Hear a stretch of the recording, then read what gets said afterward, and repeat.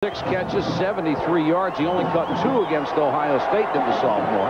The numbers on Hartsell approaching the 200-yard mark. 3rd and 10. Everson, King, and Harding, all wide receivers in there.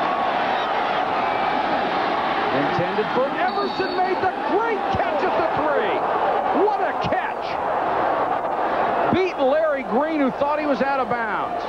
Again, you're looking at a 5'10 receiver going against a 5'6 Larry Green, and they were using a press technique where he came up tight on him.